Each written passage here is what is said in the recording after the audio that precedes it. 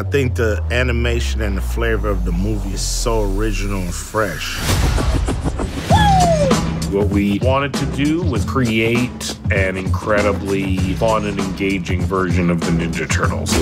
We had this idea that they had to feel like real teenagers. Turtle boys, actually. I would say teens. They need to look like teenagers. They need to sound like teenagers. It was like, what if it's animated by teenagers? Can I kick it? The doodles that you do in the sides of your notebook were taken, extrapolated, and made into the look of a whole movie.